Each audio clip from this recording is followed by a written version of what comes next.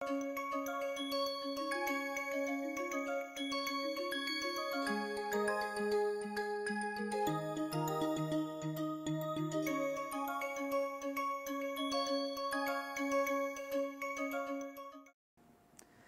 in nutshell, diversity management needs a specific focus on three aspects. Aspect 1 is about policies, and on this aspect about policy, organization and state both have important role. State has a role in terms of making the regulation and enforcing the implementation of those regulations.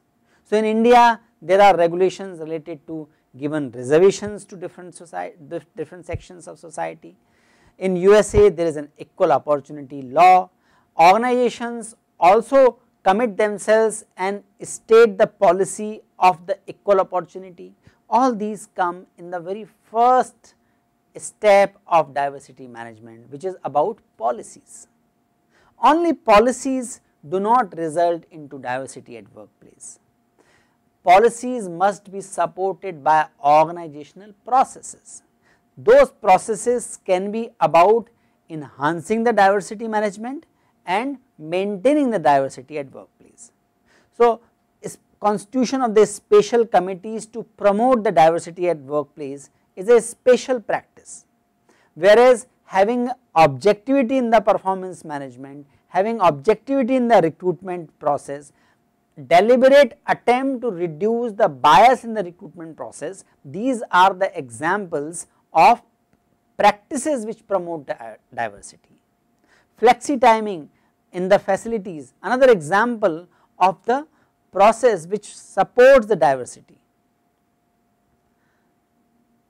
Along with practice, there is also a need for diversity training, constant dialogue and initiatives like open hall conversations, promoting the organizational metrics publicly. These are some of the topmost indicators and ways of enhancing diversity management. Unconscious bias are the ways of diversity propagation. While designing the practice, HR and organization and management need to ensure that they address the unconscious bias which all of us carry about people from different groups. If we start identifying our own unconscious bias, we may be shocked. Some of us believed that those who are sports people they make good team players. Some of us believe that people coming from certain geography are more sincere. Some of us believe that people coming from some other geographies, some other communities are reliable, more reliable or less reliable. So, we all carry lots and lots of unconscious bias, and that results into all the HR processes, in fact all different stages of HR processes. For example, in the recruitment, CV selection, CV shortlisting, profile shortlisting is the first step. Our unconscious bias can even operate at the time of CV shortlisting, and we may end up shortlisting people whom we perceive are likely to be better fit or for the job, and what we perceive are the better people.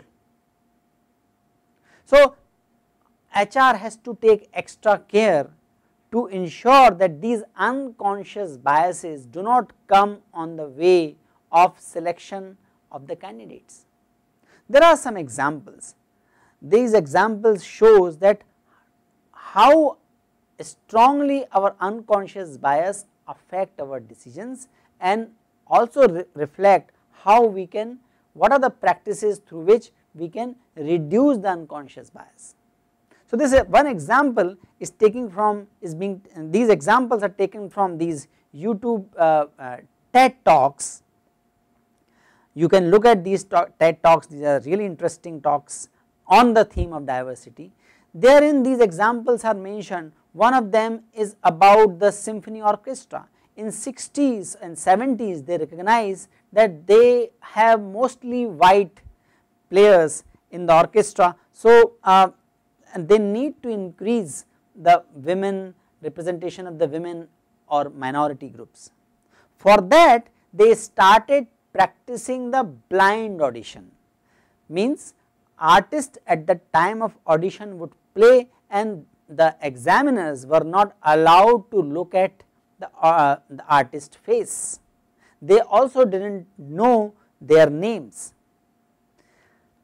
When they did this practice, depending on the different studies, it was found that number of women and number of minorities increased in the orchestra by 25 to 40%. There is a company, Gap Jumper, they started recruiting not based on CV shortlisting, they started recruiting based on job related challenges, giving them anonymously and selecting the candidates. When they started relying more on the job related challenges, they found that the representation of the minorities in the shortlisted CV increased by 60%, representation of the women increased by 125%. So, these are the examples how the unconscious biases can be removed from the processes. Database thinking, that is why is very important to be implemented in as many HR processes as possible. In nutshell, we also need to ask so what question at different stages of the recruitment, selection, performance appraisal, etc. If I have a perception that people should not wear certain type of dress at workplace, if they wear that kind of dress, we likely to perceive them poor performers. In those situations we need to ask, so what if that person wear that kind of dress? In our perception we may believe that people who wear glasses are likely to be more studious and they are less likely to take the physically demanding jobs. In that situation we can ask, so what if person is wearing glasses, why can't he take up the hard physical task, and how can I reach to that conclusion without testing the person's capability? So, if we ask more so what questions about when we are making decision about people, we can address unconscious biases to a great extent. In 2016, which is not very long ago, a study was conducted wherein they looked at data from 829 firms over 3 decades. So, these are the organizations which implemented diversity management practices in last 3 decades, and what they found was interesting. They found what did not work in these organizations, or these were not very effective initiatives, and they also found what actually worked better to enhance the diversity management. So, what did not work? What did not work was mandatory diversity training. People batch after batch would go to the diversity management, they may be sensitive, they may get sensitive, they remember few things till the end of the meeting or after few days of the training, but then they generally come back to their old biases. Testing is also was not found to be effective way of enhancing diversity management. In fact, in the same paper they have reported few organizations where they found that people, the managers who were favoring the white male candidates, they would not conduct the test for them, they would conduct the test, entrance test only for them who are not, to whom they are not favorable, and they would declare them unfit after the test. So, test was used to segregate the people whom they were not interested to recruit. Grievance system also was not found to be very effective. In fact, very few grievance mechanism system gave punishment to the people against whom the complaint was filed by the people for working against the diversity management principles.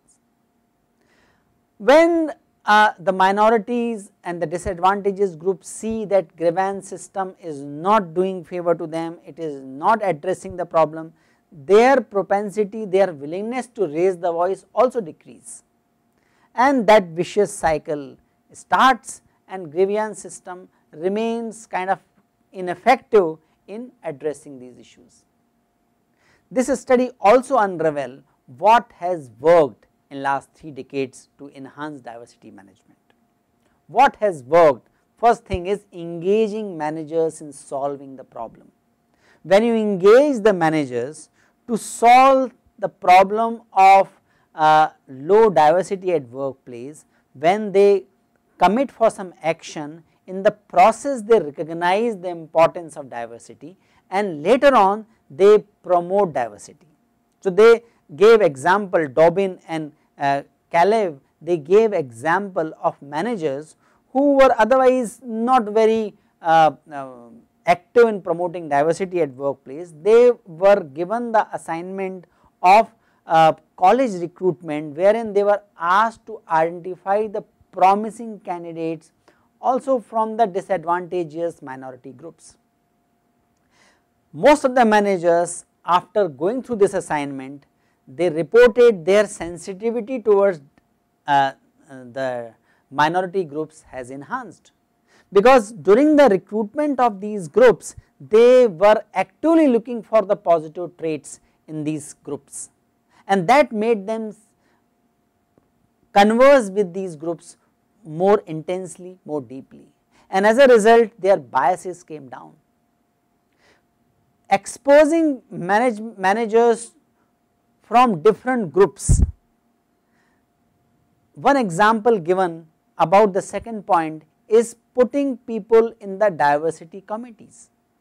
When people were allocated, when the managers were assigned, managers given the task of working in the diversity enhancement committee, naturally they have to talk to the people from the different communities, from the minority group, from the females. As a result of that, they became more sensitive, and that sensitivity remained with them, and they became more active in promoting diversity management at workplace. One of the examples of practices in the second category was about assigning mentorship. In general, it is found that the white male or general category male do not approach female or minority group for the coaching or mentoring. But when organizations implemented structured mentoring process and managers, senior managers were assigned the protege, senior managers assigned for the mentoring work for the younger colleagues, and if these colleagues are from the minority group or from the women group, they were very forthcoming. They took the responsibility of the development of their protege, and in the process they also became sensitive towards minorities and the different groups. That made them sensitive, and that promoted the diversity management work through them. Encouraging the social accountability for change. When the social accountability is fixed about enhancing the diversity at workplace, that also works in enhancing diversity management amongst the people. So, these authors give the description about an experiment conducted at MIT. Earlier this company in the MIT premise was not publishing the data about the salary raise given to the different groups. Though they found that the average raise given to the blacks was consistently lower than the white employees. So, they announced that the salary raise given to the whites and black groups by different groups will be announced publicly. So, people were not keen, people were not at all willing to show themselves as the discriminator, and as a result of that the salary increase, the difference in the salary raise in the white and the black employees reduced drastically. In the same way, in Government of India, they keep projecting the departments, they keep announcing the departments to recruit and they keep making the drives for recruiting the people from the differently abled groups or different groups other than the general categories, and that makes the department more conscious of not being perceived as the departments which are not promoting the minorities or not promoting the socially disadvantaged groups, and they increase their activity, they enhance their activity in diversity management. So, social accountability also increases, is found to be increasing the diversity management. At the end, I would like to quote the work of Bennett Alexander. She is lawyer and teaches business law in the university. Her advice is what she calls the practical diversity, how we can make people proactive about diversity management in whatever profession or organization they are. So, what she suggests, the first step is to figure out what your messages are, that means what is my presumptions about different groups. We need to write down what are our presumptions about different groups, what we think about other communities, what we think about other caste, what we think about people from coming from the other geographies or other countries, and then looking at those presumptions and logically examining whether these assumptions are logical, correct or not, because mostly they are there in our mind and we operate on them without being conscious of those. Only when we become conscious about our presumptions about different groups, we can address those presumptions, we can replace those dysfunctional assumptions with the functional assumptions. Then only we will become more database driven, more objective database driven rather than being impression driven. Second step is stop being so judgmental.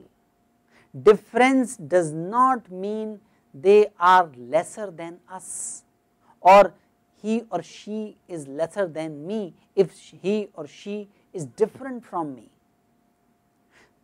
That judgment, that understanding must be settled. And third, equally important thing is following the golden rule, not doing unto others that behavior which you do not want to be done with yourself. So, these are the examples, these are the notions about practical diversity, and these are the kind of indicators or steps through which we can reduce our unconscious biases that will ultimately help in enhancing diversity in wherever we are working, whichever institutions we are operating, whichever organizations we are working.